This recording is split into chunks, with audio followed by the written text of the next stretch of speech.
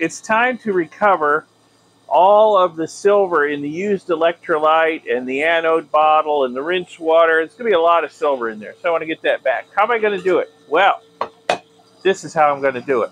I'm going to put some copper in there, and we're going to cement it out on the copper. I've got my GoPro going down here. We'll see if we can get a time lapse of it.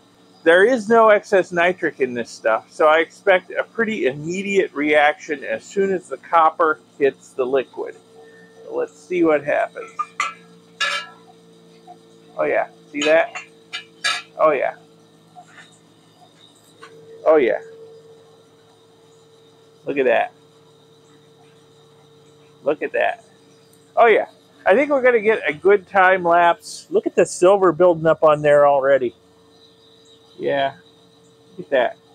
I think we're going to get a pretty good time lapse.